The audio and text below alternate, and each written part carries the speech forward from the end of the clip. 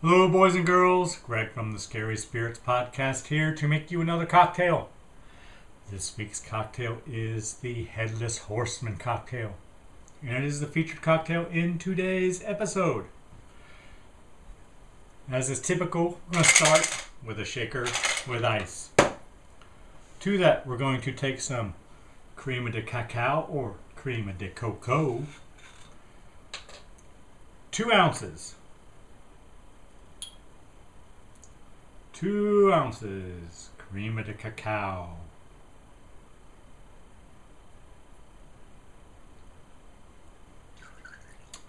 I need more creme de cacao.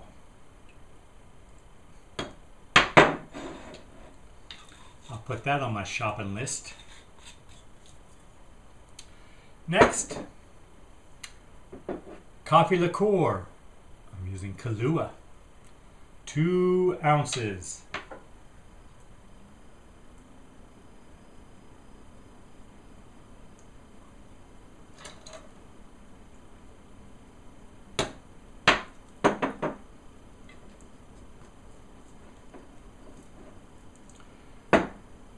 And vodka.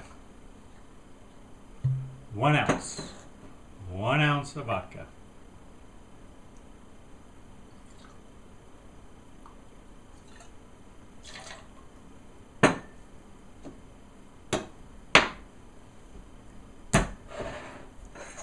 And then we shake.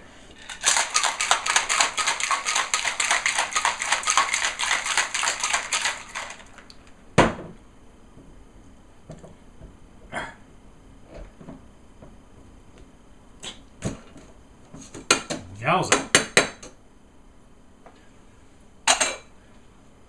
Then we strain into a glass over ice.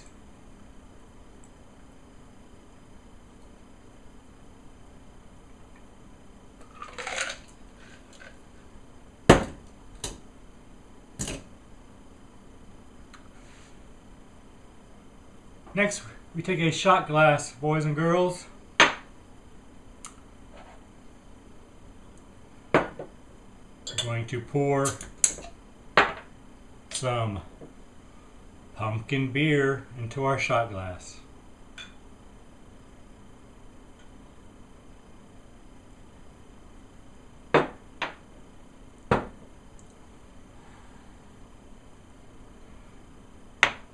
Then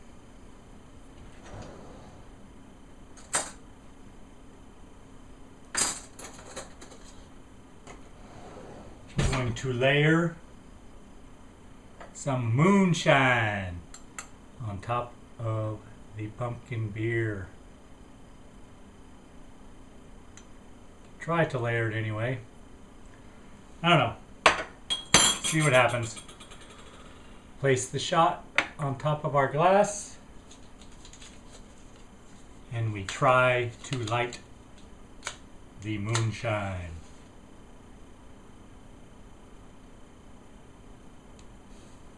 Woo!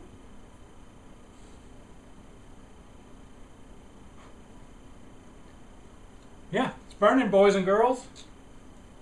And there you have it, the Headless Horseman.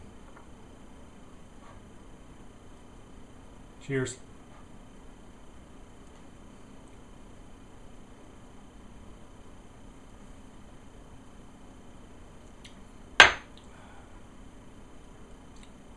That's pretty good.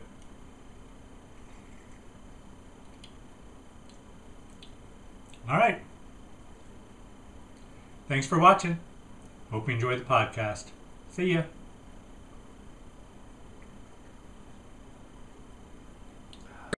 Have you ever watched a movie and thought it was so amazing, but then rewatched it years later and it didn't live up to the hype? Well, this week's episode of the Scary Spirits Podcast, Sleepy Hollow, is the exact opposite of that. Both Greg and I forgot how good this movie was, and were thoroughly impressed on the rewatch. The movie is great, but the casting is exceptional. Christopher Walken as a summoned demon. Chef's kiss. Cheers! Welcome to the Scary Spirits Podcast.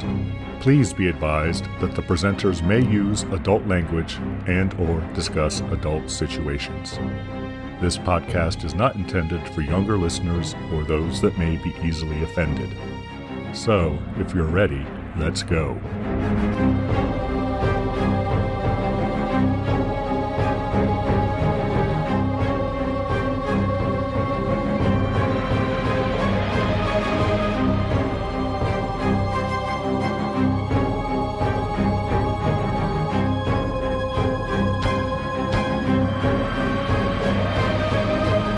Hi, I'm Greg. Hey, I'm Karen. And welcome to the Scary Spirits Podcast, the podcast that combines the two very different yet highly compatible worlds of scary films and alcoholic spirits. What could possibly go wrong? Indeed. How are you, Karen? I'm doing great. How are you, Greg? I'm okay. Aw.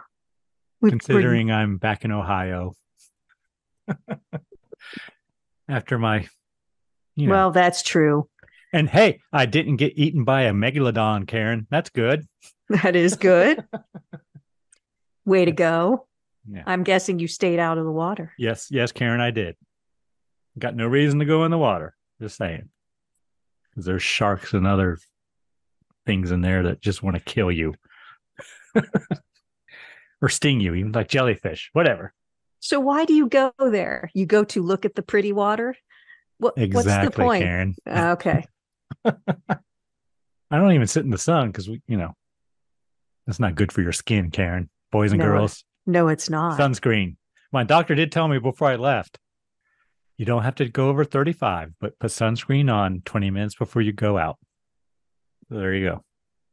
No, so I don't have to slap on my 100 SPF No, with the 35. big hat. No, he says 35. I still go with 50. I tend to stick with 15, but whatever. But I'm delicate. You are, Karen. That's true. Like a flower. I forgot. So. You forget that all the time, Greg. All right, Karen. Enough foolishness. Wear your SPF, people. Yes. Every day. Cloudy or not. Cancer's bad. Well, we just want to look not wrinkled, too. I mean, you That's want to true. look better than everybody else, right? Yeah. Yeah. I can, at reunions and things, Karen, I can always tell my classmates who went to the tanning beds when we were in high school. Well, I was a lifeguard for a long time, so. Oh, I can't tell, Karen. You must have used lots of SPF. Like baby oil. That's what we used. Baby oil with iodine. Did you put sun in your hair too, Karen, to make your dark hair golden? Orange? No, I did not. You probably did, though. Did not. Natural. Sun bleaches my hair naturally. It's true. So before we get into the movie today, Greg, don't we have something really important to do? We do, Karen. We have to pick the winner of our contest. Yes, we've been running a contest. You've probably seen it on our social media. If you don't follow our social media, then you haven't seen it. It was a secret social media contest. We did release a short episode announcing it as well. If you subscribe to the podcast, you should know about it. Well, one episode. Yeah. And if you didn't enter, why not? It's such a fabulous prize. You want to tell them what they missed out on? Well, it's complicated, Karen, because it is complicated. Originally, it was going to be a physical copy of a film called The Black Demon about a big shark, apparently. And then the motion picture company, Paramount, decided not to release physical copies. So then it became a code to stream the movie, and they threw in a Fandango code for $15 toward the purchase of a movie theater ticket. So that's a better deal in some ways. It is. We haven't watched The Black Demon yet.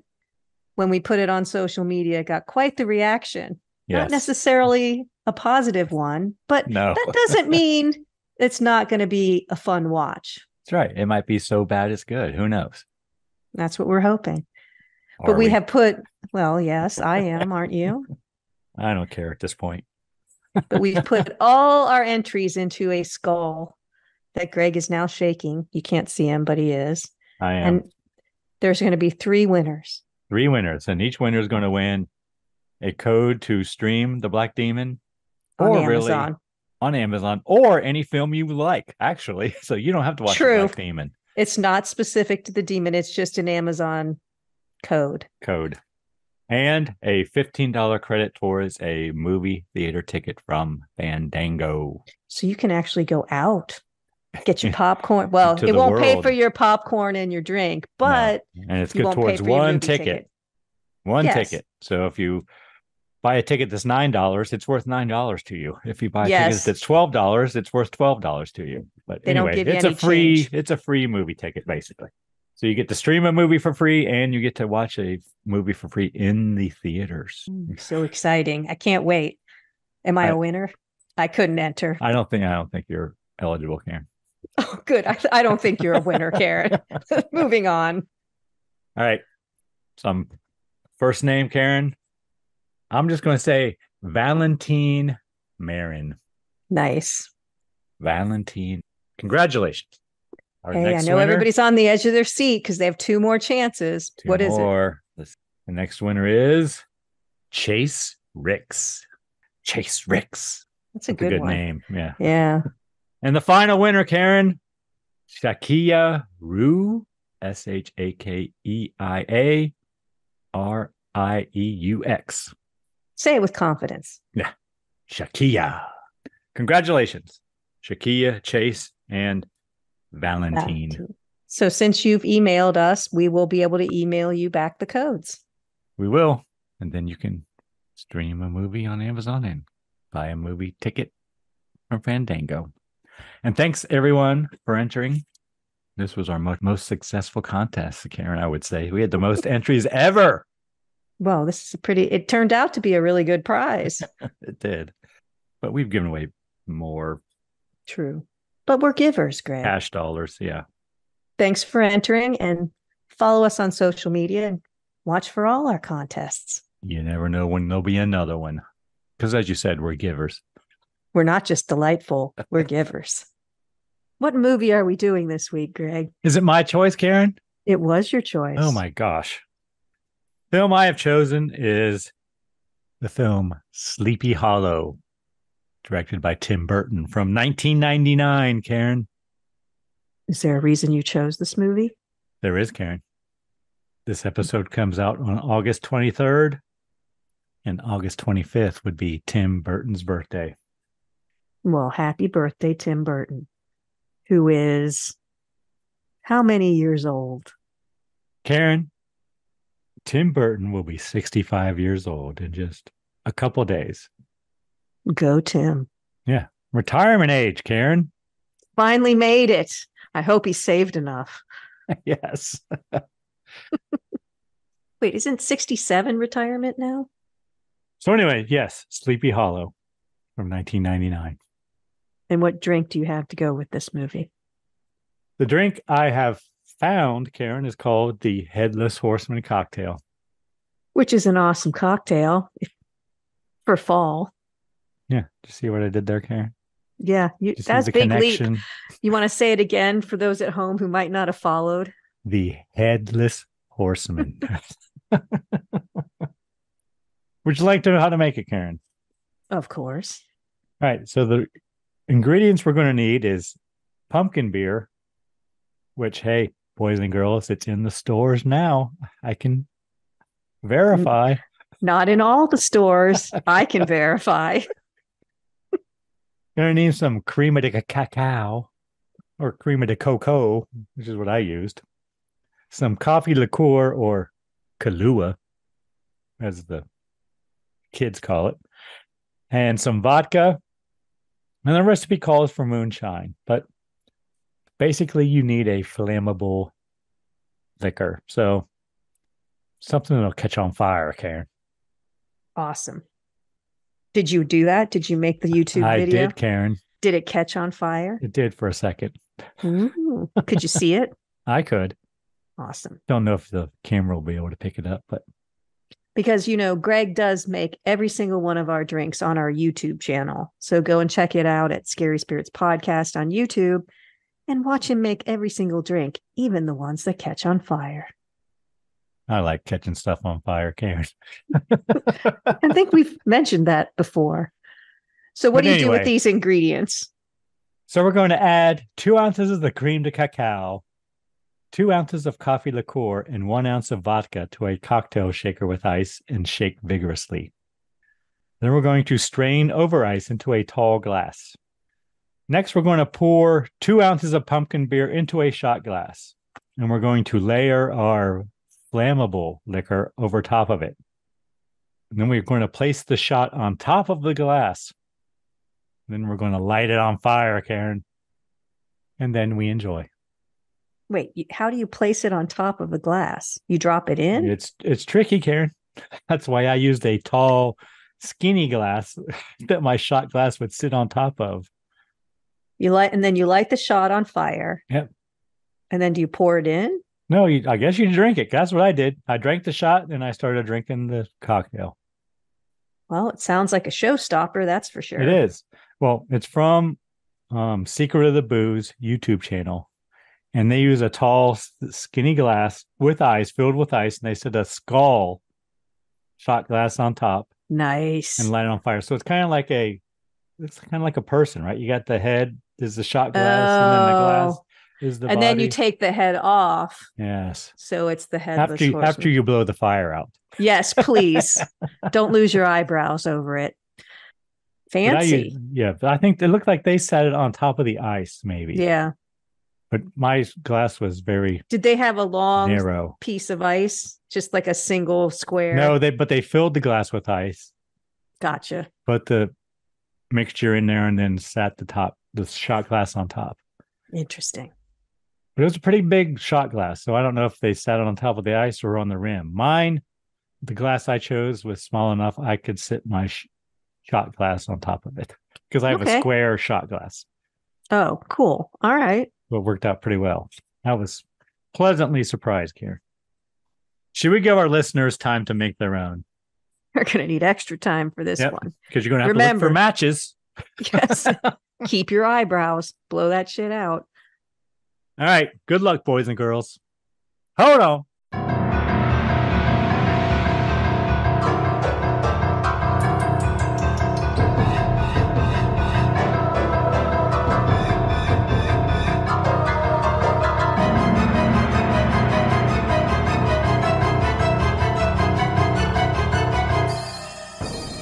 And we're back. Yes, we are. All right, Karen, might you have a brief synopsis for us? Well, I have two. Well, pick one. No, we're going to do both. The first one I have is set in 1799. Sleepy Hollow is based on Washington Irving's classic tale, The Legend of Sleepy Hollow. Faithful to the dreamy, custom-bound world that Irving paints in his story, the film mixes horror, fantasy, and romance and features an extraordinary cast of characters that dabble in the supernatural. All right. Is your second one much shorter? Yes, it is. Because that's the one I have. Go on. Tell me a story. Ichabod Crane goes to Sleepy Hollow to solve decapitations. Oh, mine's not that short. But it's basically the same thing. What does it say? Ichabod Crane is sent to Sleepy Hollow to investigate the decapitations of 3 people. The culprit is legendary apparition, the Headless Horseman. Well, that gives everything away. I kind of think you know that going in, though, Karen, don't you? Mm. If not, it don't take long. All right, Karen, now are we ready to get into it? Let's go. All right. I love pumpkin beer. Just let me say. I am drinking the Great Pumpkin by Elysian Imperial Pumpkin Ale, Karen. That means it's the good stuff. It's imperial. It's good. Yeah. It's not just your regular old pumpkin. Maybe a little too much cinnamon, but whatever. All right. Sleepy Hollow from Power through, Greg. Power through.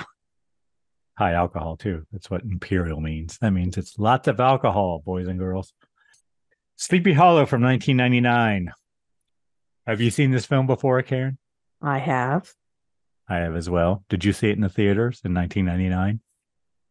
Probably. I did. My wife and I were on a date. Went and see this movie. Did you watch this the second time or the third or the fourth. I don't know. How many times have you seen it, Karen? This is probably the second time. I've seen pieces of it, but I've never sat and watched the whole thing again. Me as well. Second time. Did you watch this on Amazon, Karen? I did. So the first thing I saw was rated R for violence, frightening scenes, alcohol use, foul language, and sexual content. Yep. All we needed was some nudity, Karen. Yeah, you'd think there might have been some in there, but there isn't. There was potential, but... Yeah, I think there were... Well, it's already an R. I know, that's what I mean. There was definitely... Might as well throw in some nudity. But whatever. They weren't going for the PG-13. Maybe they were going for the PG-13, but couldn't get it. I don't know, but whatever. It's pretty violent for 13. So then we have credits. Then we see someone's writing the last will and testament. I guess the Von Garrett. Somebody named Von Garrett. Yeah, Peter Von Garrett is signing his will. And he seals it with blood red wax. Yeah, there's lots of blood red wax dripping as we're watching this. Yeah, I thought it was blood at first. You think it's blood. No. But it's a big wax seal. I always thought those things were so cool. They are the cool. Wax seals. And then if it's broken, you know that they opened it. Yeah. You can't like steam that thing open. And we should go back to that, Karen, but that would add postage. Yes, it would. Because it weighs more. It would jam the postal machines, I would guess. That's true. Probably would. Next, we see Von Garrett in a carriage. And I wrote, that looks like Martin Landau. Got some nice cameos in here. It is Martin Landau, but he is uncredited. I remember him from Space 1999, Karen, and other things, but that was the first thing, probably. Which is funny because this film came out in 1999. But whatever, he's in a carriage, and we hear what sounds like slashes of a blade. Well, he's anxious inside the carriage, you can tell. And there's a storm, of course. And there's a scary scarecrow in a field that he passes, and he gets startled, and then he's like, no, it's okay. It's okay. And then all of a sudden, it's not okay. They hear the horse whinnying. Is that the right? He hears it. Yes. Yes. And a sword being unsheathed. And that's not good. So he gets out and takes a look, and his carriage driver has been decapitated, Karen. His head gone. Yep. And Martin's sticking his head out to the window to look. Soon decapitated himself. So he gone. Well, he runs into the field. Oh, that's right. He does. He jumps out of the carriage to try to save himself. He does. That's when he sees a scarecrow with a that's when he sees it the second time. Okay. But he, again, is sort of startled and relieved. Same thing. And then he gone, as you like to say. He gone. So, wait, 2 deaths before 4 minutes. I wasn't mad, Karen. I figured you'd be happy. No about boobs that. yet, though. But whatever. No. But, deaths. Not quite as good as My Bloody Valentine, but whatever. Not everyone can be. Moving on. Next, we see Johnny Depp, who we learn is Ichabod Crane, and he finds a body in the water, Karen, apparently in New York City. In 1799. New York City. And he's fancy pants. He's all scientific and wants to, investigate the body or whatever. He wants to autopsy it and figure out what the cause of death was, but he runs into a little bit of trouble. Yeah, they said the cause of death when you find a body in the water is drowning. Moving on. Let's go. But Ichabod is saying, well, what if he was dead before he hit the water? He wants to figure things out using his silly old scientific methods. Then we cut to a trial, I guess, and we see the burgomaster, Karen, the burgomaster, who is Christopher Lee, Sir Christopher Lee. Yes. And he has no time for Ichabod's foolish scientific ways either. And he wants to send him to Sleepy Hollow to use his scientific ways to investigate 3 beheadings in a fortnight. Yeah, what's a fortnight? I think it's a month, isn't it? It's 14 days. It's Roughly. 2 weeks. Oh. And he says this is a test to see if your ways work, your scientific ways. Basically, he's tired of listening to him. Ichabod's trying to say, we're just treating people horribly. We need to figure out if they actually committed these crimes. We're exacting confessions by torture. This is unfair. And Christopher Lee is like, every time you come in here, we have to listen to this. We have heard this from you before, Mr. Crane. Yes. So let's make this easy on everyone and send you off to do an investigation with your silly scientific method. This shall be a test for you. In Sleepy Hollow. So Sleepy Hollow is in New York. It's a real place, as I'm sure most people know. I believe it's in the Hudson Valley, isn't it, Karen? It was immortalized in Washington Irving's famous tale, The Legend of Sleepy Hollow. The real Sleepy Hollow is now a modern village that is home to a diverse population of nearly 10,000 residents. It's located just 25 miles north of New York City. I thought it was further than that. That's pretty close, along the eastern shore of the Hudson River. The village of Sleepy Hollow offers a unique blend of natural beauty and urban amenities, along with world-renowned historic landmarks and modern attributes. Yes, in the Hudson Valley. It's got to be a beautiful place if it's in the Hudson Valley. I want to go see it. I've never been. Bet it's a cool place to go. Plus, if it's 25 minutes from 25 New York City, miles. Or 25 miles. Did I say minutes? 20 miles.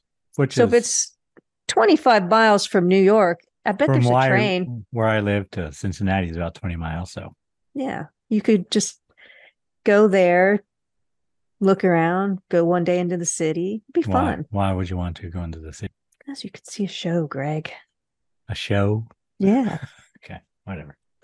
Then we have credits, if I didn't say so already. Finishing the credits. And we see Ichabod traveling to Sleepy Hollow, I guess, and he arrives, as I wrote, a Halloween party is going on. What it looked like to me, Karen. He's kind of a delicate guy. You know, he seems a little squeamish. He's a fancy pants. Well, kind of anxious. And actually, if you want to know how Irving wrote Ichabod is different than Johnny Depp. So when he described him as tall and exceedingly lank with narrow shoulders, long arms and legs, hands that dangled a mile out of his sleeves, and feet that might have served for shovels. His head was small and flat at the top, huge ears, large green glassy eyes, and a large snipe nose. Yeah, so think of, if you've seen it, the Disney cartoon. The Disney Sleepy one is Hollow. pretty close. Yeah. Yeah. He says, to see him striding along on a windy day with his clothes bagging and fluttering about him, one might have mistaken him for some scarecrow eloped from a cornfield. And he was a schoolmaster. Yes, that's what I was about to say. This has a lot of differences to this Washington Irving story, right? Yeah, but I just thought, and there was quite also a real Ichabod Crane. Of course there was. Who was from Elizabethtown, New Jersey. He was born in 1787, fewer than 50 miles from the location of the fictitious Sleepy Hollow story. And unlike Irving's gangly schoolmaster, Ichabod B. Crane was tough and seasoned military officer. He was a courageous man who most certainly would have drawn his saber and charged the ghostly horseman rather than cowardly flee it. So I don't know if it's if that name, if he just found the name and liked it, or maybe Washington if that guy had an issue with Ichabod Crane, right, or this guy suffered immensely from that story. But either way, there was a real Ichabod Crane, and there can't be many of them. It's not like John Smith. Ichabod Crane's got to be pretty uncommon. So, but at the Halloween party, they're playing a game, and a young girl is blindfolded, and I guess she's supposed to kiss whoever she grabs, or whatever people are surrounding her. So she grabs Ichabod as he walks in and kisses him, and who we learn is Brom Van Brunt is not happy. Yes, he's not happy. So apparently Katrina's his girl. Yes. Or wants her to be. I can't tell. Katrina. Yeah, that's the girl's name, we learn. But they all ask who he is, and he introduces himself to them, and he's there to investigate the beheadings. Next, we see Ichabod, I guess, meeting with the kind of leaders of the town, right? The important man. Got the doctor, the reverend, the notary, which is a banker, and the magistrate. The magistrate. Is that like the policeman? Yeah. Kind of thing? Yeah, so that's, and the richest man in the village. He says he's a farmer, but he's really important because he's wealthy. And he begins questioning the men. And he learns about what has happened, right? Not questioning them as if they're suspects, but they might be. He's leaving that open. You can tell. He's kind of like in their face. He says, yes. So he knows that there have been decapitations and the heads were found near the bodies, but they correct him and say, no, the heads were not found at all, which he seems rather shocked by. And then they admit that they were taken by the Headless Horseman. Back to hell, Karen. Yes. And the men tell Ichabod the legend of the Headless Horseman, so they tell him all about it. And we have flashbacks of the Hessian, who is played by Christopher Walken. Which I'm going to say is excellent casting. Even before he's dead, he looks menacing. Yeah, he didn't have any lines, though. True. Well, whatever. What a great gig. True. Just look like yourself and don't have any lines. But he's very menacing. And we see the reenactment as they're describing it. So we see the flashback to what happened. And the Hessian was killed and he was beheaded by his own sword, apparently.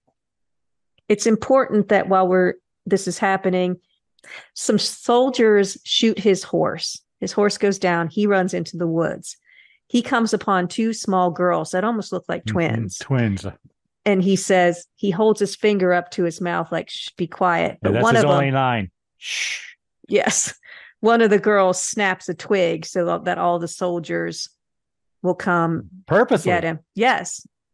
One of the girls runs away. The other one stays, watches him get murdered. Well, killed and buried. So they cut off his head because that's what he did in battle. So when they're describing this horrible guy, he didn't do it for money. They said he did it because he loves carnage. So he would just go into battle on his huge horse and just decapitate anyone near him. So that's how they killed him. And then they stuck his own sword at the top of his grave. But Ichabod says the assassin is a man of flesh and blood, and he will discover him. Next, we cut to a man I wrote hunting in a blind, it looked like. Oh, I thought it was a lookout tower to protect him from. Same diff. It's a blind. But they're looking for the horseman. Lots of Froggy's fog. And he ends up being chased by the horseman and decapitated.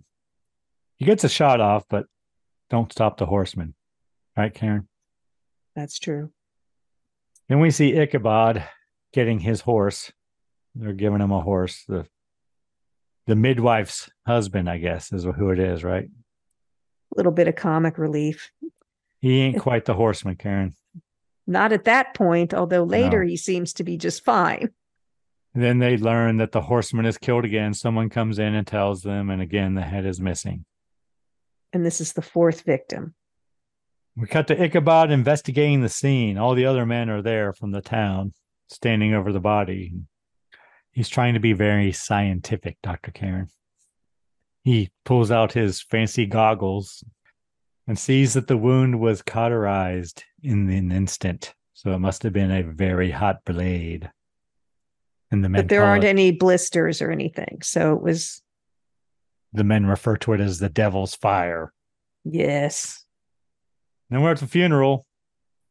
Well, wait, he does some weird things. So he has these strange goggles. He has all these tools that are his own inventions, he says. And then he's puts some powder on the ground and puts something else on it. And he says, chemical reaction. And then he makes a conclusion that makes absolutely no sense from that. But I don't know if we're supposed to believe that it was an actual thing he learned or if he was just showing off for the people there. I couldn't tell. But yeah, then we cut to the burial in town. And a boy is orphaned. Yes, his father was the one in the blind. Young Mazbeth. We never learned his name. It's just Mazbeth. So he's now an orphan. His mother died earlier, and his father was now decapitated. And no one seems all that concerned. He looks like he's about what, 11? Something like that. 12. And everybody just walks away from the grave. And this kid stands there like, what's going to happen to the kid? Well, sorry, kid, you're on your own. Yep. I don't know, but that's how they do things in the Hudson Valley, Karen. Young Masbeth says, let me be your assistant. Yeah, he offers his services to Ichabod. And at first he refuses, but, he warms up to it. Well, he warms up to it once who is it that tells him that there were actually 5 victims? I was just about to ask you, is it the magistrate? I thought it was the doctor. Pretty sure it was the doctor because he's the one who knows. Yes. But he probably is the doctor. So he says there were actually 5 victims and 4 graves, and he hurries away. So then Ichabod decides, well, he's going to dig Thomas. He's going to dig up all the bodies because he can't figure out what he means. So he exhumes the victims and examines the body of a widow. But that's when he says to the young Masbeth, you can be my assistant. I hope you're not queasy squeamish or something. Yeah. Dig up the body, examine the body of the widow, because they're all men except for her. Well, they dig them all up, but they do. Yeah, but and then Ichabod learns that the widow was pregnant, Karen. Then we see Ichabod being chased by the horsemen. First, he's going through this covered bridge, and the frogs start sounding like they're saying Ichabod. And it's kind of spooky in that. I thought that was kind of cool. It's kind of funny, but not. But yeah, as he slows in the covered bridge, so his horse hooves are echoing. It's creepy. It's dark. The frogs start kind of saying his name, and then the horseman appears. Holding a jack-o'-lantern, Karen. Yes. In his hand. And he throws the jack-o'-lantern at Ichabod, knocking him off his horse. And the headless horseman rides off. And we see it as Brom Van Brunt. And he was just tricking. And Ichabod can hear them laughing, so he knows it was a trick. Yes, he does. Then we have flashbacks, Karen. Ichabod's mother. Dancing and singing in the cherry tree blossoms, it looks like. In her finely fitted dress. Yes. And he's a young child. We see him in it. Yes. Yeah, she dances and spins around and twirls, doing her best Stevie Nicks. In her fine dress. She's drawing symbols in the sand in front of the fire. While his father watches. Cut. Ichabod happens upon Katrina. And apparently she's reading a romance novel, Karen. Well, neither one of them can sleep, and he comes down and sees her, and when she sees him entering the room, she puts a book away. She says it's a romance, but it was one of her mother's books, so it's probably a spell book. Maybe. But that's when she tells him that her father doesn't approve of the books and her mother died 2 years ago, and that the nurse who cared for her mother is now married to her father. And we also learn that everyone in town is related in some way or another. Because when Ichabod meets the leaders of the town, right? I guess the Reverend puts the Bible down and says, this is the only book you need to read. And Ichabod opens it and there's a family tree and the Von Garretson, the Von Tassels, where he is living now, they're all connected, right? Well, the richest families are, yeah. All Bibles, I guess, used to have that kind of stuff in the front. Well, yeah. Ours didn't. My grandparents did. I think my aunt has it now, but whatever. And Katrina offers Ichabod a book of spells and charms. She says it was her mother's. That's what, see, it was her mother's. He reluctantly accepts it.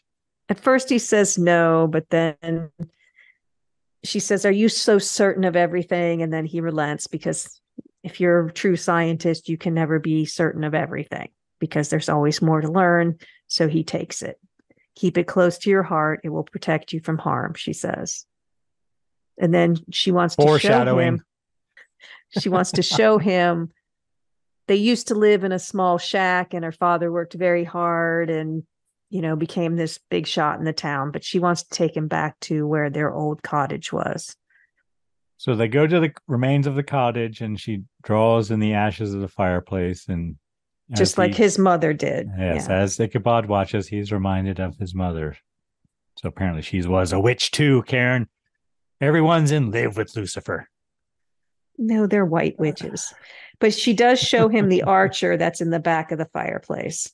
There's a metal plate with an archer kind of carved in it. Did you say? Yeah. I don't know if it's metal, but whatever. That'd be kind of hard. Will be pressed in it. Whatever, it doesn't matter. I guess it would have to be metal, wouldn't it? It would have to be. You would think. Yeah, it would have. It was copper looking. Yeah, it was molded, so that makes more sense.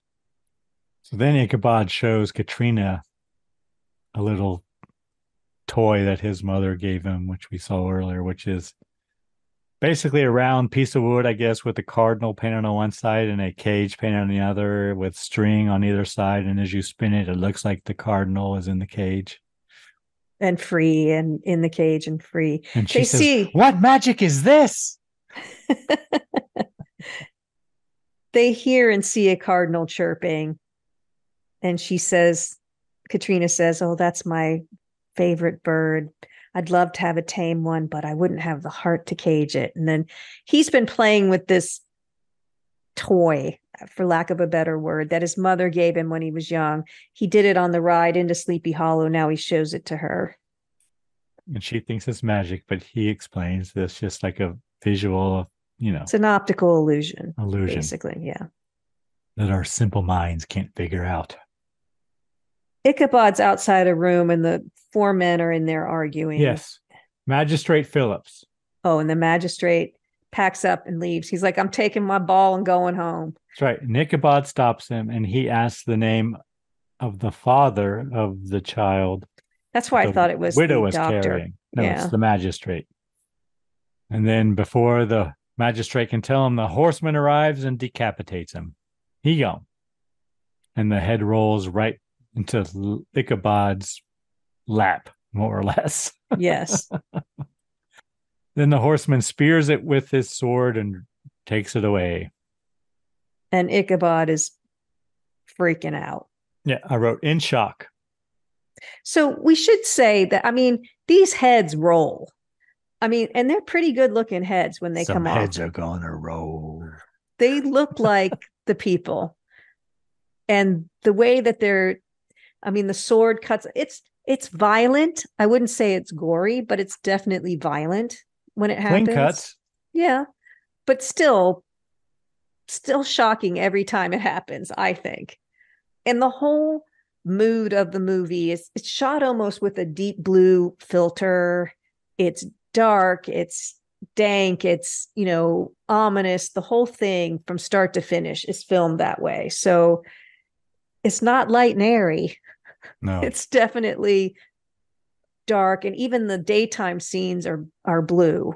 There's a filter for sure, or something that adds to the mood. And the music is the same. It's very moody and dark, and it's an extravaganza you're watching. So we see Ichabod in bed, and he's apparently in shock, I wrote. And he believes he saw the horseman. So now he's a believer. Because seeing is believing, Karen. Is it the monkeys? Oh. I saw her face. Now I'm a believer. Yeah, I'm a believer. Yeah. And then he's freaking out. He's like, "There was a head and the horseman and the head." He's babbling. Then I guess he falls asleep, and he dreams again of his mother in her lovely blue dress, spinning around like Stevie Nicks and levitating this time, Karen. His father does not appear to be pleased, Karen. Yes, he throws the Bible down and points at it. And I wrote, he puts her in an Iron Maiden. That's what it looked like. That's what it was. So next, Ichabod emerges from his room, and he's asking for volunteers. He's over it now. He's ready to move on. He's dealt with it. But only young Masbeth volunteers. who will go with me to the Western Woods? Because that's where the horseman is presumably buried and it's haunted. And he's like, okay, let's do this. Who's with me? And just they all just look at him, except for the young kid. But they ride into the woods looking for the grave of the horseman. They find what appears to be a cave, Karen, and they enter and they meet a witch. And the witch tells Ichabod that the Hessian is buried at the tree of the dead. Then Ichabod runs into Katrina. Apparently she came to help him.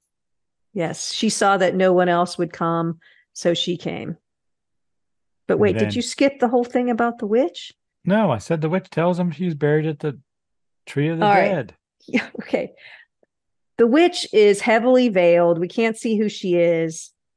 She sends the young man outside. Then she kind of does a spell with bat's blood because she cuts the head off the bat and the blood goes onto the table. And it's almost like she becomes someone else. She handcuffs herself, chains herself to the wall because she lunges at him. And then she tells him, follow the Indian trail to where the sun dies and to the tree of the dead. So yes, you summed it up. Yes, that's what she tells her, but it's a kind of a bigger production than that. Then he runs into Katrina. The kid asks, well, how will we recognize the tree of the dead? And Ichabod says, without any trouble, I fear. Then they run into Katrina. Yeah, she looks pretty. She's a white dress on a white horse.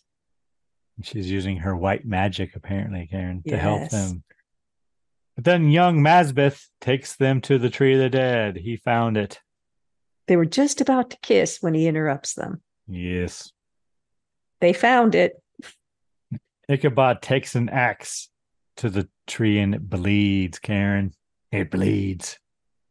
And he finds the severed heads inside the tree, right? He keeps chopping away. I don't know why he's doing that, but he's kind of ripping off roots and limbs and blood's flying everywhere, and then all the heads fall out.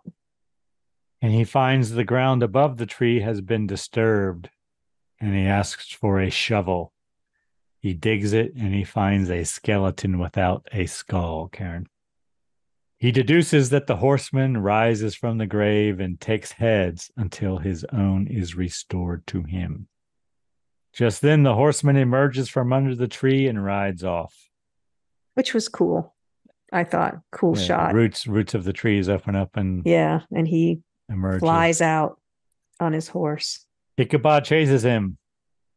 The horseman busts into the house of the midwife, who's a happy little family. They show him being a nice little happy family. Well, yeah. The couple is flirty with each other. They have a young kid. They're obviously in love, Karen. They are. They have a little boy, but he kills the midwife's husband. The boy goes under the house and hides. Then he kills the midwife, and then he busts through the floor and takes the boy. So I'm assuming he gone too. Yep. Kills the whole family. But Brom Van Brunt arrives and he shoots the horseman. But the horseman rises. He and Brahms have a short battle. Well, Brahms gets a little cocky. He shoots him. Horseman goes down. And he goes walking over there like, yeah, I totally got him. He doesn't reload or anything. And then the takes horseman like 5 minutes to reload. I know. And then the horseman just sits up like Dracula in his coffin or something. And he can't reload. So they start fighting with sickles. And is that what they're called? Yes.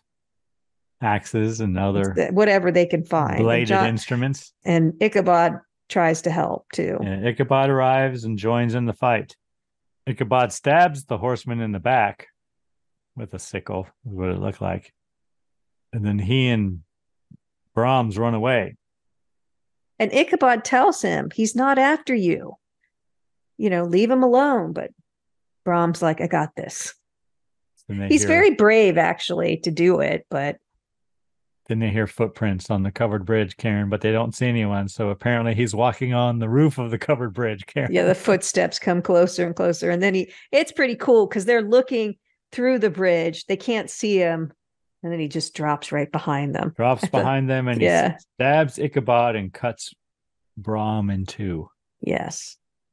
And Ichabod passes out. Ichabod passes out a lot in this movie.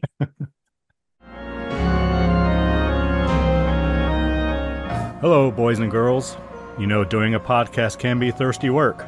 Lucky for you, we have all our drink recipes on our website, scaryspirits.com. And if you want to see how each drink is made, hit up our YouTube channel, Scary Spirits Podcast, and watch me play bartender. I show you how to make every themed drink. Now, back to the show. So then Ichabod tells the other that the horseman is controlled by whoever took his head. Apparently he's figured that shit out, Karen. We have another flashback.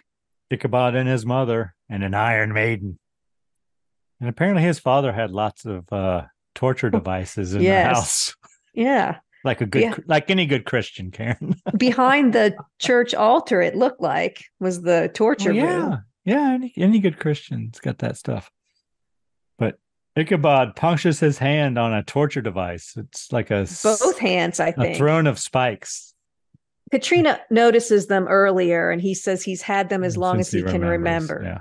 But then he wakes up suddenly, and he sits up, and Katrina happens to be there, so he hugs her. And he tells her that his mother was murdered by his father. But he wants to know, how are you after, the loss of Brahm? And she says she's cried about him, but her heart is not broken. And I wrote, they make a love connection, Karen. Yes. She seems a little... She'd already moved on, apparently. Surprised that she's not as devastated as she should be. But yes, from that first kiss at the Halloween party, when she didn't even know who he was. Blindfolded, she knew. And just in case you're wondering, because I started to wonder what the age difference between them is. Do you know? At the time, Johnny Depp and Christina Ricci. Yeah. Probably wasn't a ton. She was young, but she was of age, I would say. Go on, tell me how I'm a terrible person. Go on. No, 17 years. Difference? Yeah, he's 17 years older than her. Wow. It's almost 20 years. So how old is she in this film? I didn't look that up. I just figured it. I think she's about 19, I would guess, but I don't know. Yes. She was 19 and he was 36. Wow. He's pretty good looking 36. Yeah. He did not go in the sun, or he wore SPF 50 all the time, or Botox. So Ichabod then deduces that there must be a conspiracy in the town, Karen. He figures that the doctor, the reverend, the notary, and the magistrate are all in on it. They all knew, because the magistrate knew the widow was pregnant. They all know whatever secret it is that's binding them together. And he's making notes as he's writing, but they're very like one-line notes, like just... Yes, they're thoughts. Like I do. Yes. When we're watching these movies. Yes. But when you put all of the lines together that he's writing down, yes, together, it points to Katrina's father. It says, secret conspiracy points to Baltus, is what he writes. But that's not what he thinks in his mind. He's just scribbling. He's just writing one word, but that's what the words are. Yes. Secret conspiracy points to Baltus. So then I wrote the Von Garretts, and Ichabod looks at the family tree in the Bible, and he sees that Baltus is related to the Von Garretts. Yes. Right? They're like brother or some shit. I don't know. Somehow they're related. So he realizes that if they're dead, what's his name? Baltus? Baltus might stand to inherit the Von Garretts estate. Yes. So he's the one who benefits from those deaths. Supposedly, yeah. So we see Ichabod questioning the notary, which is a banker notary, who is played by Michael Goff. This is our third Michael Goff film, I think. And his office looks like a hoarder's house. And he questions him about the last will and testament of Von Garrett. But young Nasbeth... he says he leaves everything to his son. And his son, of course, got decapitated. So then it goes to the nearest living relative, which is Baltus. Yes. So that's what he's trying to figure out. But then the kid sees his dad's satchel. I was going to say briefcase, but that wasn't the right word. Satchel. And he pulls out the last will and testament. A new will and testament. Yes. The latest one. Yeah, he changed it to read that, well, we learned that Von Garrett was secretly married to the widow and left everything to her and her unborn child. So, but the seal is broken. It is broken. So they knew, they had seen that will. So then Ichabod deduces that all the victims so far, except for Brom, were either beneficiaries or witnesses to this new will. Yes. Because the young man, his father was a servant to the Von Garretts, and he was the witness who signed the documents. Yes. So that's why he had to go to Masbeth. Jonathan, yeah. And he figures out that Baltus would have inherited Von Garrett's estate as he was the closest relative. So he thinks he must be the one who was controlling the horsemen. So Ichabod returns and finds Katrina in his room, which usually would be a good thing, Karen, but not today. But Katrina knows that Ichabod, or she thinks Ichabod suspects her father because she's seen what he was writing in his notes. And that's true. He does suspect the father now. Yes. He didn't when he wrote it, but he does now. Yes. He has papers with him and she asks him what it is and he says it's evidence and he puts them in a desk drawer or whatever. Then she leaves. Which she sees. She sees. Yeah. But she leaves as a spider crawls under Ichabod's bed. And apparently has acrophobia, Karen. Yes. Extreme. Because he jumps up on a chair. Yeah. And he wants young Masbeth to kill it. But he moves the bed because the spider went under his bed and they find what appears to what young Masbeth says is an evil eye. It's a pentagram with an eye in the middle and drawn on with chalk under Ichabod's bed. So then Ichabod and young Masbeth hear a noise and they go out to investigate and they follow a figure into the woods. A female figure. Which is like a cloaked figure to me, but I could tell it was a woman. But they find Lady Van Tassel out there having relations with a man, I wrote, Karen. In the forest. Yep. And she takes a knife and slits her own hand and rubs it on the back of the man.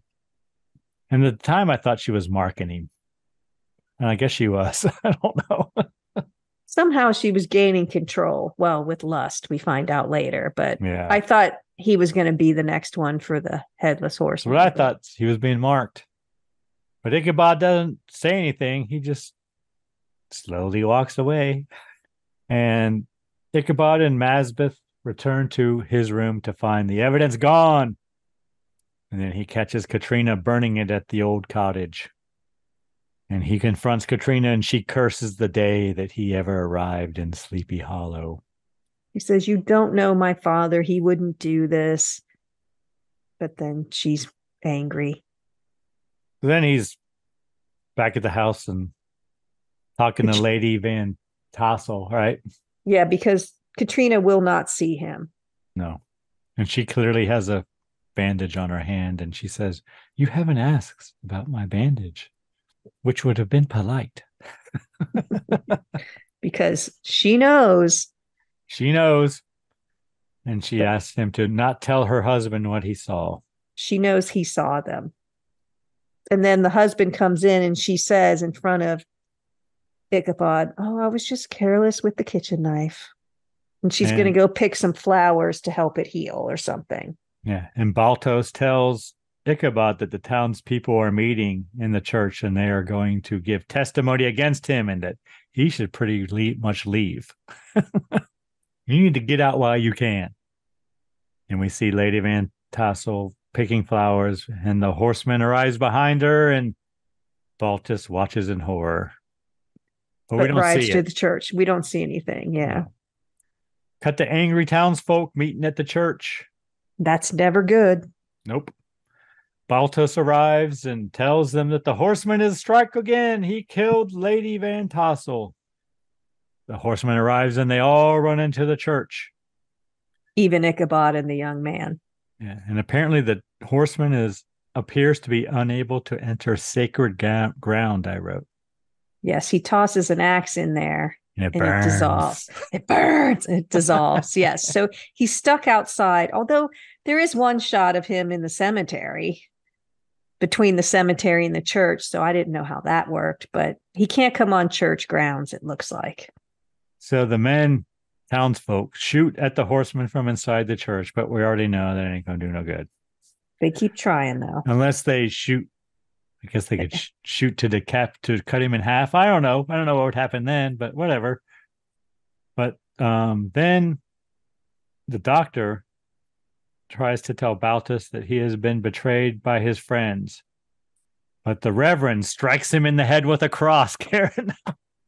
Yes, so the doctor's going to tell on the Reverend for stooping his wife. I don't know what the right word is. Now, the doctor's ready to come clean. He wants to tell Baltus what's been going on that he doesn't know about, but the Reverend ain't having it. He's murdered with a big fat wooden cross. As reverends do, Karen. Okay. And then Baltus shoots the Reverend. There you go. Yeah, so there's chaos in this church. All the townspeople are in there. People are screaming. Katrina is dropped to the floor, is drawing something with chalk. The horseman is circling. There's one dead guy from the cross. Then Baltus shoots a guy. And then he's saying, everybody get away from me, get away from me. And he's backing up these stairs. He's got a gun. He doesn't want anyone to touch him because everyone thinks he's controlling the horseman. Yeah. So they're all coming at him. And he tells them, though, that there is a conspiracy. And he's going up the stairs of the church into an upper section where there's a window right behind him, Karen. And we see the horseman outside taking a spike from a fence and tying a rope to it. And he throws it through the window and puts it right through, skewers, Baltus, and then pulls the rope and pulls him along. Pulls him out the window across the grounds so that just his head is sticking out of the church grounds. And he decapitates him. Yep. Here you go.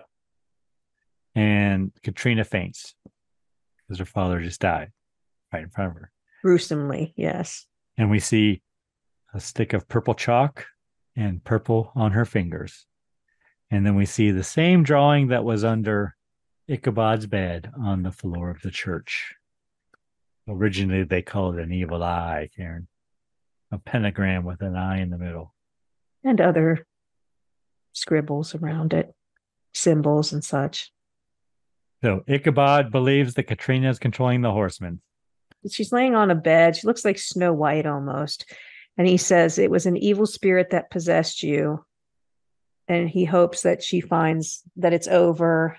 He mentions, though, that he's not having the dreams anymore, briefly, which is why she drew that thing under his bed. While it was under his bed, he didn't have the dreams. He wasn't tormented anymore. He does give her, he says, for whatever reason, since loving you, because, that one kiss, he doesn't have those anymore. But he's over it. He thinks that she's definitely controlling the horseman. But he's over it. He's leaving. So his coach arrives and he leaves. And he leaves the young kid behind. Yep. And then Katrina awakes. Who is mad. The young kid is mad that he thinks that she would do that because the young kid says she wouldn't do that. So Katrina awakes and watches him leave out the window. And as he leaves, he opens the book of spells that Katrina gave him, and he sees that the insignia under his bed and on the floor of the church was a protection spell, Karen. Wasn't an evil eye at all. And he orders the coach to return. On his way out of town, he also saw a woman's body being loaded, headless body being loaded into the morgue, assuming it's the Lady Van Tassel, but he realizes something. He sees something that he doesn't like. So when he turns the coach around, he goes directly to the morgue.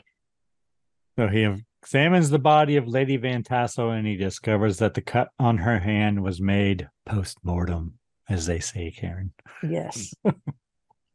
So he knows it's not Lady Van Tassel. So he's got two things now, that she wasn't drawing evil eye. She was actually protecting him, and that body is not who everyone thinks it is. Next, we cut to Lady Van Tassel, apparently alive and well, and she takes Katrina to a windmill and cuts her hair and begins reciting a spell, Karen. Do you know what spell she was reciting? No. Oh, okay. But she's trying to get the horseman to avenge her one more time. One more night of beheading. Rise up with your sword. A head for a head. She's calling him to rise. But Katrina, when she's like, you have everything. What more do you need? And Lady Van Tassel says, I don't have anything. You have everything. Everything in her husband's will goes to his daughter. So she needs now to get rid of the daughter to get the money. Yeah, the horseman emerges from the tree, and Lady Van Tassel reveals that she is the one controlling the horseman. She killed her servant and made it look like it was her by cutting the palm of her hand. Took her head and made it look like it was her, so everyone thinks she's dead. And then Lady Van Tassel reveals that she is an archer. It's her original name, Archer. And they were evicted from their cottage by their landlord in the town, but no one would take them in. Her mother was a witch and taught them the ways, apparently her and her sister. And we learned that she was one of the twins who witnessed the death of the Hessian in the beginning. Apparently she confesses everything. She holds a grudge, first of all. Just like Batman. Yes, that's what I was just going to say. Here's the evil plan. Here's what I'm going to do. And I was the blonde twin who broke the twig, and then I watched him die. And then she pledged her soul to the devil if he would be her avenger. Her mother died within a year of them being kicked out, so they had to live in that cave by themselves, the two daughters. Yeah, and then she killed she killed her sister. She's like, everybody's gone. She offered her soul to Satan if he would raise the Hessian to avenge her against von Garrett, who was their landlord. Yes. And all his descendants, apparently. But whatever. Well, she's after the money now. So we learned that Lady Van Tassel gets everything if Katrina dies, right? Yeah, and she says she had to kill the midwife because the midwife told her that she knew a secret right in front of her husband, meaning the midwife's husband. So both of them had to go. I don't know why the kid had to go, but whatever. So she's explaining, ends, Karen, loose ends. She's explaining why she killed everyone. And she says, the horseman comes and tonight he comes for you. And they're in a windmill for some reason. Mm-hmm. A Frankenstein windmill. Yeah. It looks like. So then we see Katrina, Ichabod, and the young Masbeth, because apparently they've arrived by now, and they're barricading themselves inside the windmill as the horseman arrives. And they climb up through the roof of the windmill to escape, and Ichabod throws a lantern down, igniting the windmill. The horseman nothing deters him. You know, he's already dead, so he just goes through everything. Like his sword is so sharp, it can cut through anything. He just marches like a demon on a mission, which is exactly what he is. So they jump on the sails of the windmill to escape. As it spins, they drop off. And then, windmills being full of grain and whatnot, it explodes, Karen, as they run away. Well, they watch it first to see if he's in there. I was like, why are they standing there? Run, run. But he comes walking out. The horseman walks out of the windmill and gets on his horse. He chases Ichabod, Katrina, and Masbeth on their coach, because they're in a coach now. Yes, they definitely. It's quite the chase scene. And the horseman jumps onto the coach, and Ichabod shoots him, and he falls, but he's holding on to the back of the carriage. Yes, and then Ichabod is knocked off the coach by a branch and lands on the horseman's horse, which is following behind them. Then he sees that the horseman is being dragged by the coach, and he jumps on him, forcing him off the coach. But he's quite the horseman now. Yes. He wasn't a horseman at the beginning, but all of a sudden he can ride this headless horseman's horse with great finesse. So the horseman grabs onto his horse and jumps onto the coach where Ichabod is, and then he and Ichabod have a fight on top of the coach. Ichabod tells Katrina and Masbeth to jump from the coach. They do, and they land on the horses that are driving the coach. Right off, kinda. And Ichabod falls off the coach and grabs the reins to the horses, which Katrina and Mazbeth are on. So he's being dragged. Yeah, the horseman is on the coach and it crashes, sending him flying. And the coach lands on top of him. Yes. But that doesn't last long. No. Well, he already gone. Yeah, he just stands up. Yep. So then Lady Van Tassel arrives and shoots Ichabod. And she grabs Katrina and yells to the horseman to take her. Yeah, she's on a horse. She's holding Katrina by her hair, saying, "Here she is. Come and take her. Here she is." So Ichabod comes to and he notices a pouch held by Lady Van Tassel on her horse. And he runs and knocks her off the horse, throwing the pouch with the skull of the horseman out. Yes, so the skull rolls out.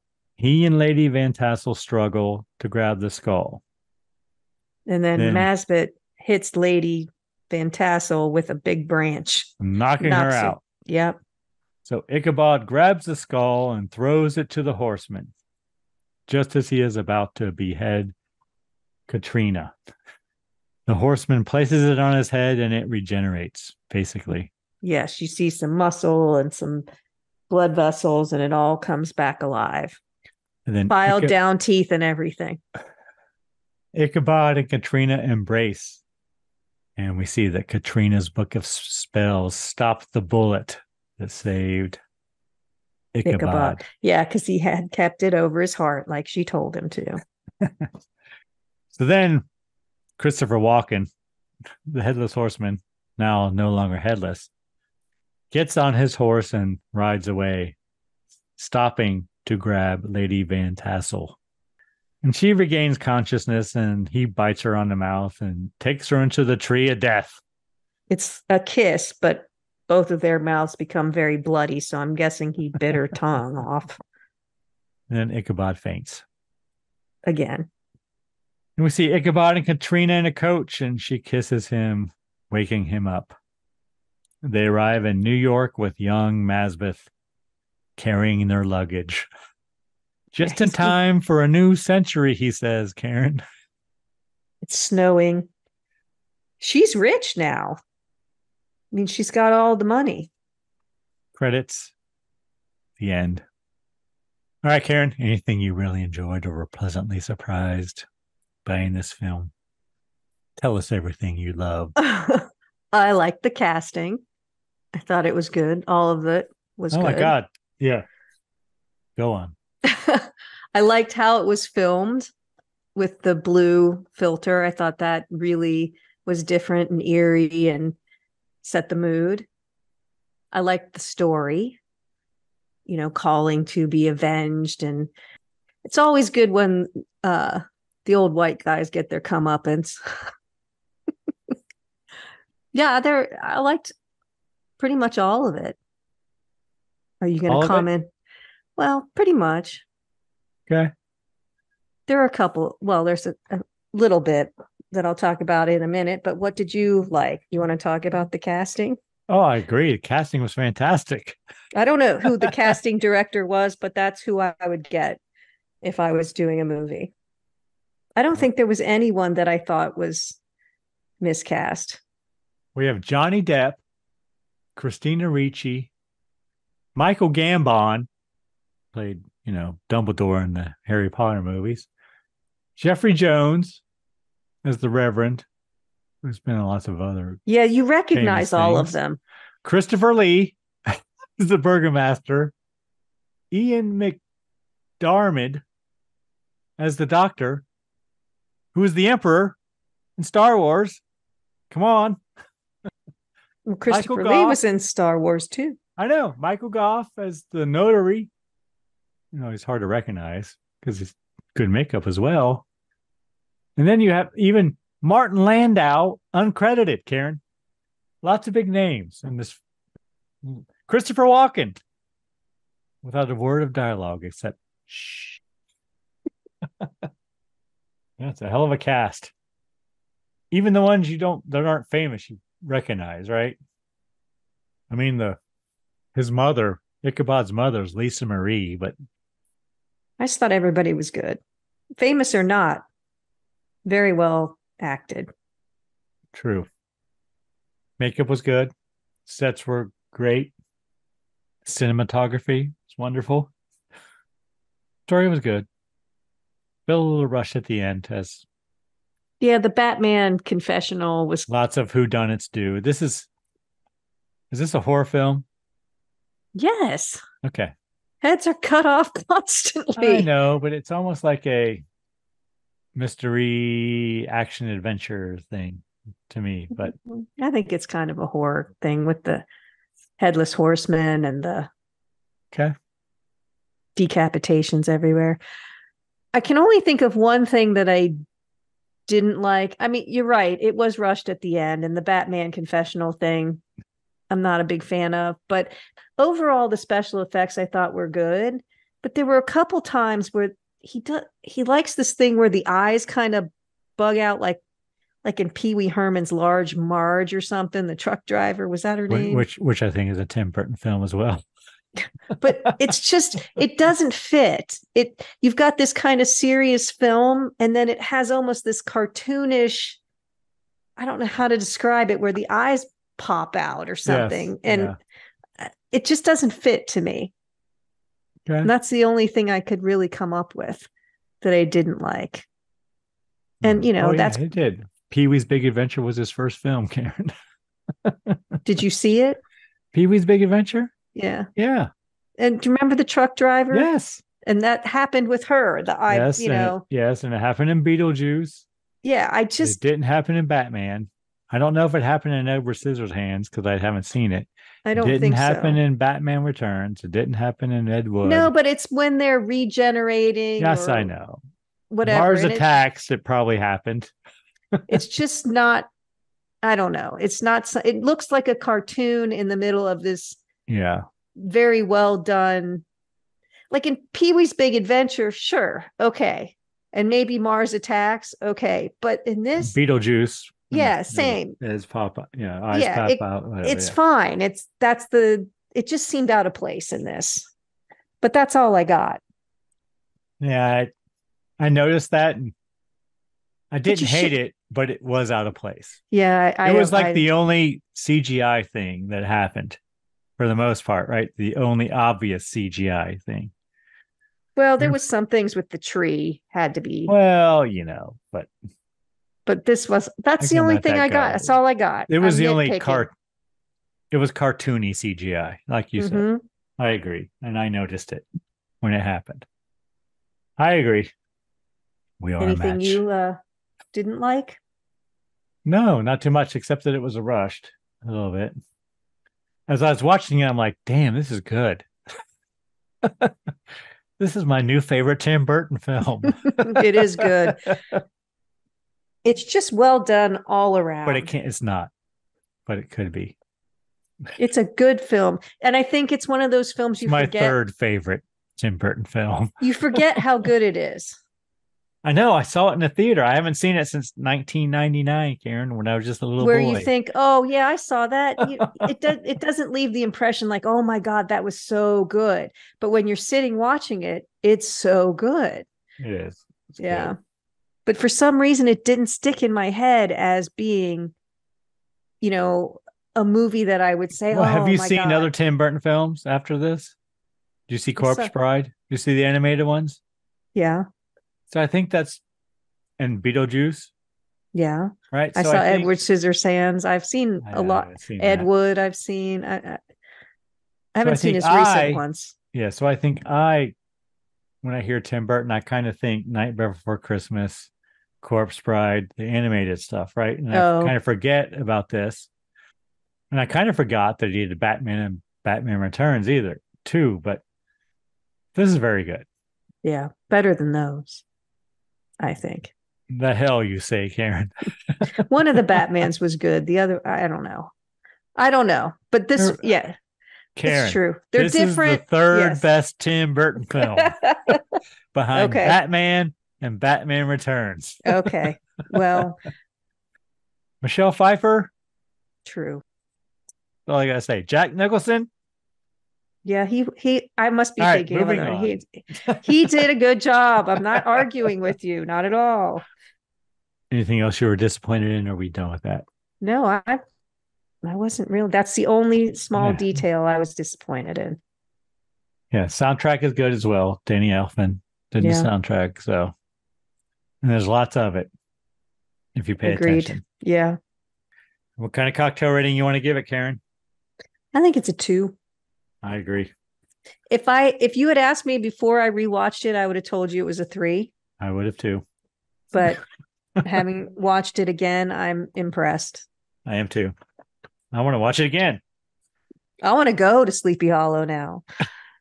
In the Hudson Valley. Yes. Karen. Yes. Would you like to hear some review from the Times, Karen? Yes. Let's hit the critics' corner.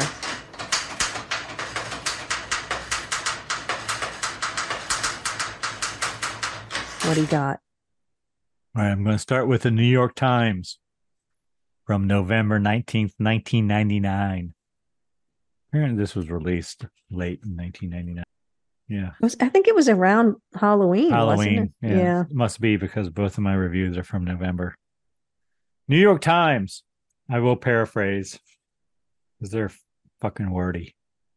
The year is 1799 and the millennium is almost upon us, according to the newly dashing Ichabod Crane, played by Johnny Depp in Tim Burton's enthusiastically bleak new movie. And speaking of dashing, when Ichabod gallops north from New York City, he rides up the west bank of the Hudson River, although the village of Sleepy Hollow is on the east.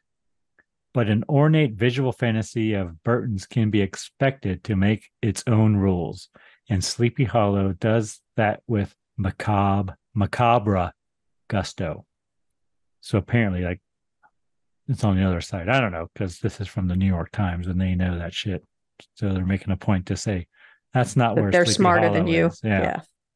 His idea of a beautiful day may be someone else's nuclear winter, but Burton eagerly brings his visions of sugar plums to the screen. So when it comes to appearances, this dark, shivery Sleepy Hollow managed to be as distinctively Burton-esque as Edward Scissorhands or Batman, offering a serenely unrecognizable take on Washington Irving's story and its famously unlucky schoolteacher. The film brings its huge reserves of creativity to bear upon matters like the severing of heads. Quaint Dutch burghs of the Hudson Valley could have bowled 9 pins through Rip Van Winkle's sleep-in with the supply of decapitated heads sent flying here. Even if Burton handles such sequences with his own brand of wit. Shot 1, sword approaches victim. Shot 2, blood splashes Ichabod's glasses. Shot 3, head rolls away. Shot 4, body pitches forward. Pause for laugh.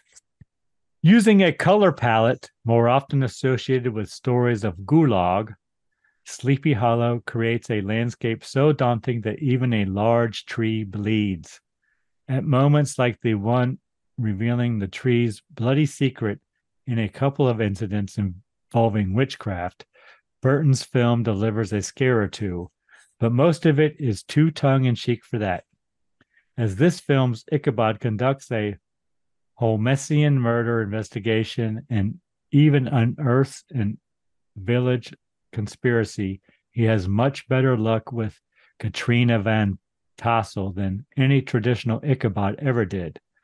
Katrina is played photogenically by Christina Ricci, who gets through the film gamely while remaining very much a sardonic creature of her own time. An impressive cast shows off Colleen Atwood's sumptuous costumes and delivers dialogue, some apparently worked on by Tom Stoppard, sometimes graced with a clever edge. Miranda Richardson swishes dangerously through the proceedings as Katrina's obviously wicked stepmother, wasn't so obvious to me until the end. While the town's elders include Michael Goff, Michael Gambon, and Jeffrey Jones. The horror patriarch, Christopher Lee, is here as well, as ought to be. And Mark Pickering plays a teenage sidekick whom Ichabod cautions as he might the audience with, "I hope you have a strong stomach." Among the many scenes of cheeky mayhem, one finds a little boy cowering beneath floorboards while the horseman harvests the heads of his parents, in case you were thinking of taking the children. That's a good point. Next one I have is from Roger Ebert, Karen. Same date, November 19th, 1999. Tim Burton's Sleepy Hollow begins with a story that would not have distinguished one of the lesser films from the Hammer horror franchise and elevates it by sheer style and acting into something entertaining and sometimes rather elegant. It is one thing to see a frightened lawyer being taken for a ride in a carriage by a driver who has lost his head along the way. It is another to see the carriage bouncing down roads that have been modeled on paintings from a Hudson River school. It is the best-looking horror film since Coppola's Bram Stoker's Dracula. It is not, however, titled Washington Irving's Sleepy Hollow, perhaps because the story has been altered out of all recognition of the Irving classic. Perhaps not. No power on earth could persuade me from rereading the original and find out. What it depends upon is Burton's gift for bizarre and eccentric special effects and a superb performance by Johnny Depp, who discards everything we may ever have learned or thought about Ichabod Crane and starts from scratch. Depp plays Crane at the dawn of a new millennium, he says, confusing the rollover from 1799 to 1800 with the transition from the 1000s to the 2000s. It is time to discard the barbaric torture of the past, he believes, and bring the legal system up to date with improved methods of investigation and justice. He sees himself as a detective of the new order and a New York judge, impatient with his constant interruptions, banishes him to the upstate hamlet of Sleepy Hollow, where there has been an outbreak of decapitations. Let him practice forensics there. Johnny Depp is an actor able to disappear into characters, never more readily than in one of Burton's films. Together they created Edward Scissorhands and Ed Wood, and now here is Ichabod Crane, who is all posture and carefully learned mannerisms, attitude, and fastidiousness. It's as if the horseman gallops ahead in a traditional horror film, and Depp and Burton gallop right behind him in a satire. There's a lot of gore. The movie deserves its R rating. And it's not mean gore, if you know what I mean. It's gore dictated by the sad fate of the Headless Horseman. The ending is perhaps too traditional. We know the requirements of the genre absolutely insist on struggle between Crane and the horseman, followed by an explanation for his strange rides and harsh justice for those who deserve it. Burton at least does not linger over these episodes or exploit them. He's too much in love with his moody setup to ruin the fun with final overkill. The most astonishing thing for me about the movie wasn't the horseman anyway, but the fact that I actually found myself drawn into this old classics illustrated material, enthralled by a time and place so well evoked that the horseman almost seemed natural here. They liked it. They did. And I paraphrased. There was a lot more. So they have good taste, Karen, just like us, apparently. Sometimes. Sometimes they do. All right, what'd you think of the cocktail, Karen? Well, you need to say what you thought of the cocktail. I can't try it until pumpkin beer shows up here. Karen, I don't know about you, but I thought the cocktail was delicious. I can't wait to find out. Pumpkin beer, and I mean, the root of the cocktail is Kahlua, creme de cacao, and vodka. So that's the root of it.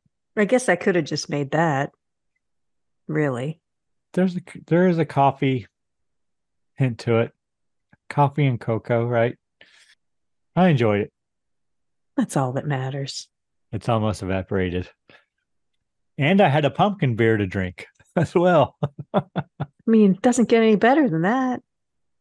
I drank the shot first, then, I opened the bottle, had to drink it. Couldn't let it go to waste. I think it's the law. Yeah, I don't want to, break the law, Karen. Heavens, no.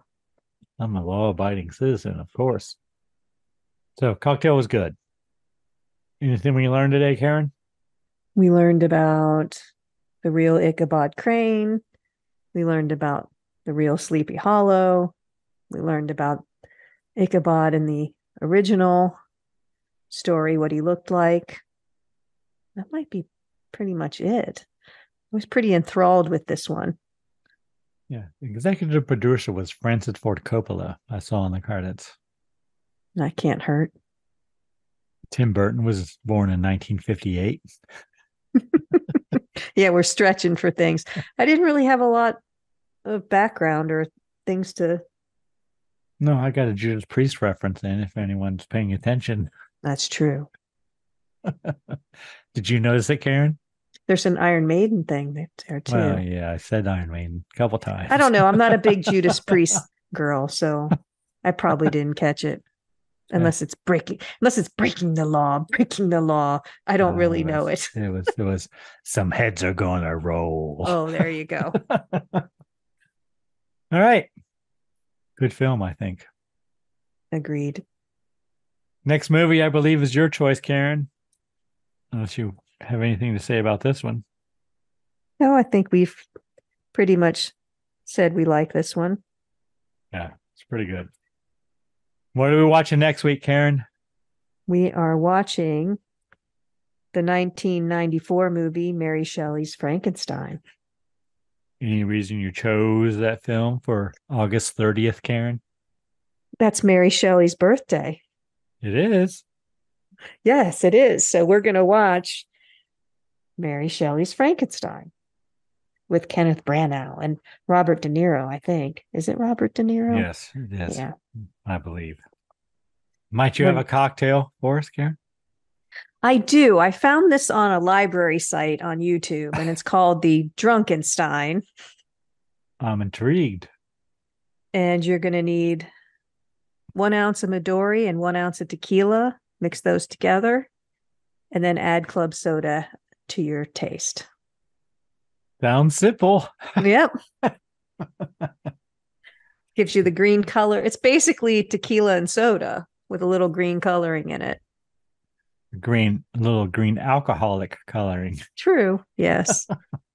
The tequila wasn't enough. But I couldn't find it. I guess it brings a sweetness too. The Midori probably would. Yeah. Not a ton, but a little. All right. I look forward to that cocktail, Karen. You look forward to every cocktail. Oh, most of them. You still try it. You still, I do. I'm a gamer, Karen. You're not a quitter. We're not quitters. We try them. I'm not a quitter. I'll try it. Try anything once. Things I like, I'll try them twice. At least.